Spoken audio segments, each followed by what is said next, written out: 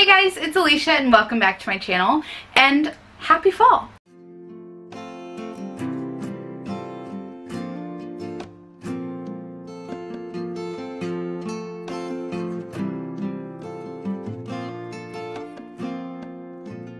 It is officially fall here in Northwest Indiana. We've had some absolutely stunning fall weather the last couple days, and that has just put me in the mood to read some good fall books. So I thought, I think it is the most perfect time to talk about some of my fall book recommendations. Fall to me, just like Christmas, has a feel about it. You know, the crunching leaves, the changing colors, the breeze, the air feels crisp and cool, and I'm just always put in the mood to just read a good cozy book.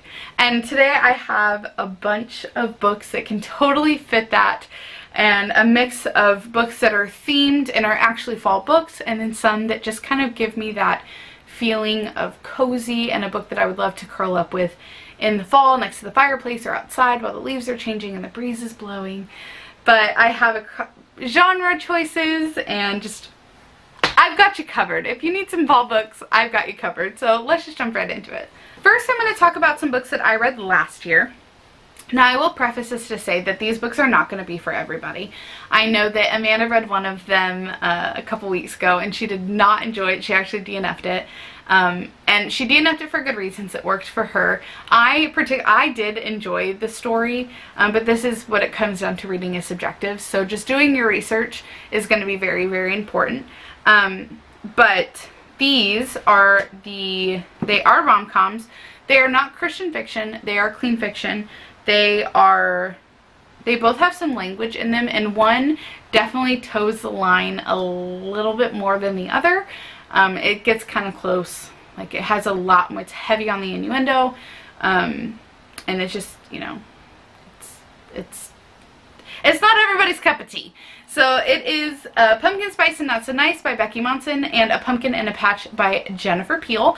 These are set around the Halloween time in the family's pumpkin patch. So they are very fallish, very fall activity, and they are a lot of fun. I really did enjoy them.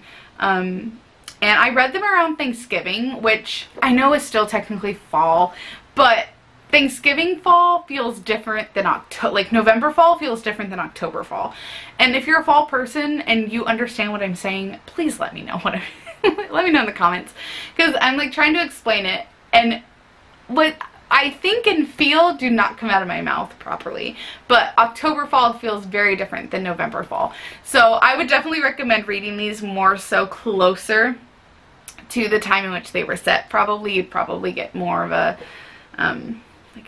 immersion in that time. I think Thanksgiving might have been a little too fallish for these. Next, I'm going to talk about the Sweater Weather series, which is a series that has been taking Instagram by storm, since it is another multi-author series, kind of like the Christmas Escape series was last year, which y'all know how I feel about that. Absolutely adored.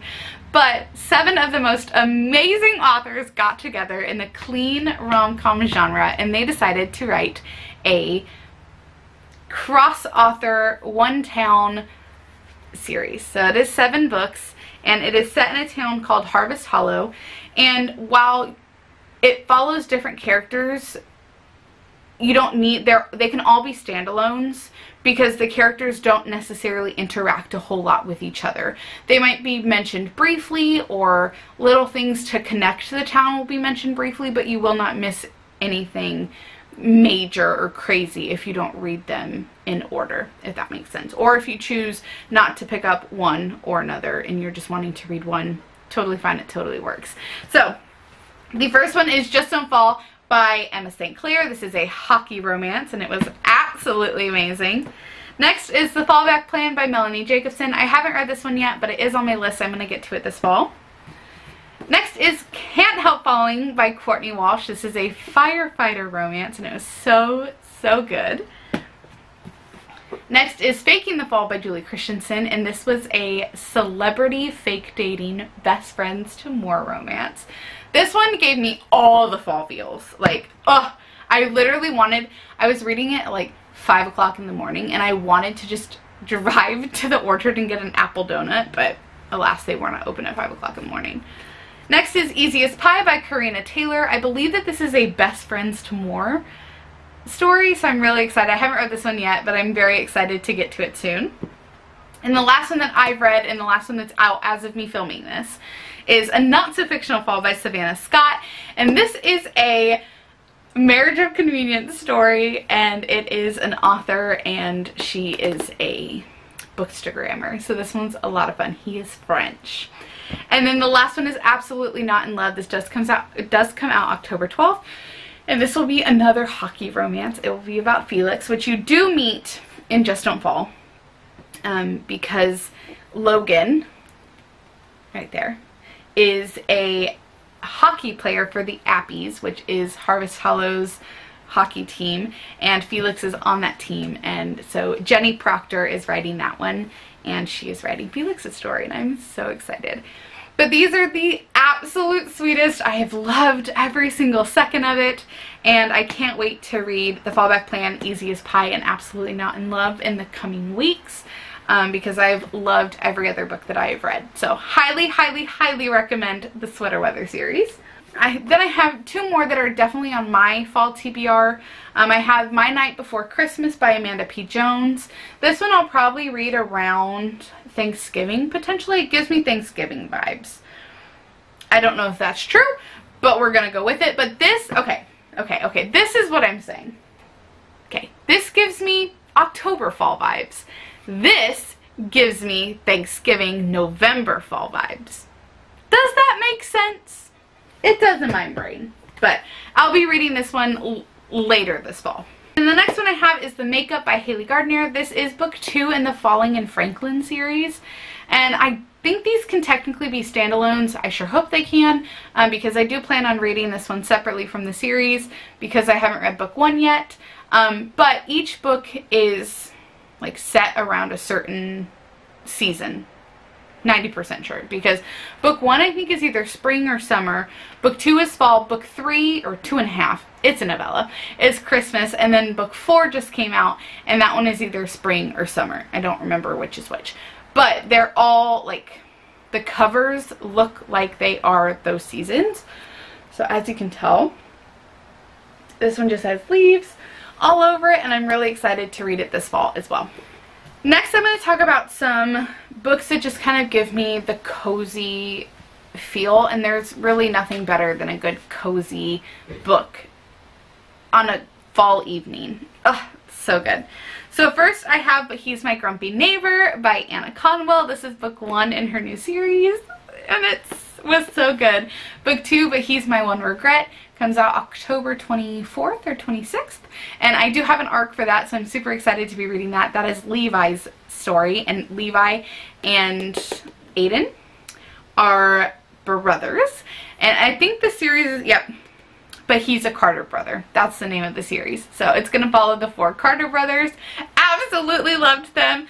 This book was so sweet. It could very well happen during fall, because it talks about her like in sweaters and cozy clothes, and they talk a lot about tea, and there's some like cooler mornings. So it definitely could happen around fall. One thing about me though is I don't really pay attention to when the seasons are during books. I just pay attention to the feelings that they give me while reading, and this definitely gives me cozy comfort read while reading it. This is a book that I just finished, and that is Garden of the Midnights by Hannah Linder. This is historical romance, and it is Christian fiction. It's published by Barber, and this one just felt like coming home. Like, it reminded me why I love Christian historical romance so much.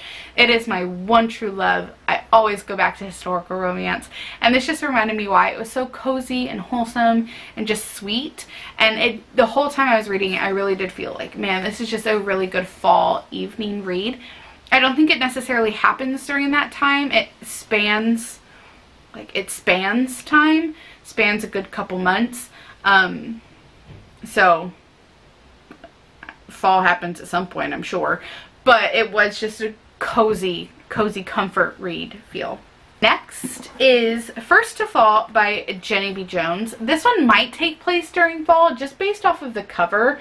There are some like fall leaves in the corner, and they just both look like fall feels. I haven't read it yet, but it is on my list. Hopefully I can get to it soon. But if it is set during fall, great. If not, it just gives me cozy vibes based off the cover. So I feel like this would be a good one to just curl up with a good cup of hot cocoa or hot apple cider if that is more your speed. And I think that one would be a fun one to read. Next in my cozy feels. Listen, if you didn't guess that this would be included in this recommendations list, I don't know what you're doing. I don't know what videos you haven't watched, what Instagram post you haven't looked at, what conversation you haven't had with me yet, because Juniper Bean Resorts to Murder will 100% be a top recommendation for me no matter the time of year. I will find a way to make it fit for Christmas, for fall, for summer, for spring. I don't care. It is going to fit whatever season and whatever time I want it to, because it was a work of perfection. This book was so good. It is a cozy mystery rom-com and delightful, truly delightful. So funny, so fun, so quirky. I kind of want to reread it, I'm not gonna lie. It was so good. Also, book 2 did just come out, and that is Heidi Lucy Loses Her Mind. And that one did give some good fall cozy feels. This one, for some reason, feels more spring to me. Like spring, summer cozy. This one, all the fall vibes. And I'm not even just saying because of the covers, but really something about the stories did just give off very different, like, seasonal vibes. But Heidi Lucy Loses Her Mind was another very good one, and it definitely works well for the cozy reading vibes, if that's what you're going for. But add this to your TBR. It was amazing. Next, I'm going to talk about a genre that just seems kind of cozy to me, like fall. And that is, well, it kind of goes with Juniper Bean Resorts to Murder. Just cozy murder mysteries in general.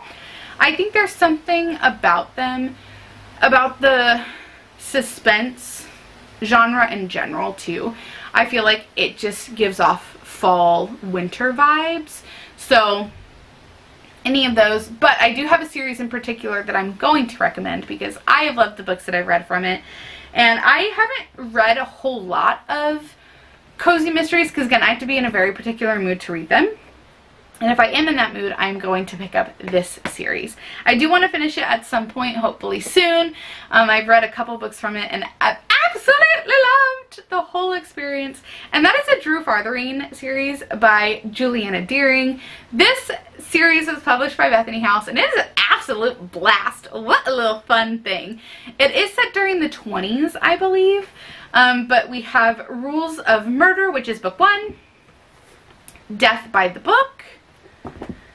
Death at Thornburn Hall, Murder on the Moor, Dressed for Death, and Murder at the Mikado. And these are just cozy mysteries. It follows the same group of main characters, I believe. Drew Farthering obviously is the main character throughout all of them, and then his American girlfriend slash fiance, and then I think one of his best friends. So it's set in England. It's a lot of fun. I've loved it, and I really do want to make sure that I try my hardest and get a couple more books done this year, if not the rest of the series, because I really have loved every single moment of the books that I have read. So if you're looking for a good cozy mystery that isn't like mass market, or you want a Christian fiction one, I don't remember if there's anything overtly Christian in them. Or if they're just clean. I don't remember. It's been a while since I've read the books that I have read. But I do remember them being clean, wholesome, just good. And again, the feels. Love them. I would love to see that series in a TV show. I think that that would be an absolute blast. So definitely on my fall recommendations list. There are so many books that I can add to this. Historical romance books, again, they will always be my love. And I always love to read them during the fall. I'm sure there's other books that I can add to it, suspense books, books that the covers kind of feel fallish because of the coloring. But the last group of books that I'm going to talk about is all by one author. It's more so an author recommendation. If you need something for the spooky season, I personally don't celebrate it, but I do definitely think that this author works well for this season. I read her books all throughout the year, but she does give off that spooky, cozy vibe just based on the genre that she writes in. And if you haven't guessed yet, I'll give you a second to guess while I get the books. I'm talking about the Goldilocks of spooky Jamie Jo Wright. She is absolutely amazing. Her books, again, a lot of people read during spooky season or all throughout the year. I think she's amazing all the time. But she writes split time, murder mystery-esque. I don't know what they really consider hers. Romantic suspense, I guess, is how they categorize it. But it is split time and just a lot of fun is probably not the right term to use, but her books are always a whirlwind. They take you on a roller coaster, that's for sure. But she's got some good ones. You can't go wrong with any of them. So there are some good ones. Haunting at Bonaventure Circus, The Premonition at Withers Farm. Those definitely give off more fall vibes, but she's just a great author in general. If you haven't read Jamie Jo Wright and you are looking for someone who, you like the murder mystery, suspense aspect, I definitely suggest her books. I've loved pretty much every book that I've read by her, so highly suggest. She definitely is a fall author for me, and those are some of my recommendations for fall. I'm sure I could come up with more if I really looked, but I am definitely a mood reader, and my mood is greatly affected by the weather outside, and if it's fall outside, I want to read a fall book. So I'm excited that I have so many in my possession, but let me know in the comments below if you have any that you didn't see on this list, or you think that are for sure I have to read these in fall time. I would love to hear them. Drop them in the comments below. Don't forget you can check out my blog at fortheloveofchristianfiction.blogspot.com. You can check out my Instagram at fortheloveofchristianfiction, and all my other links are in the description box below. I think that's it. I'll see you guys next time. Bye!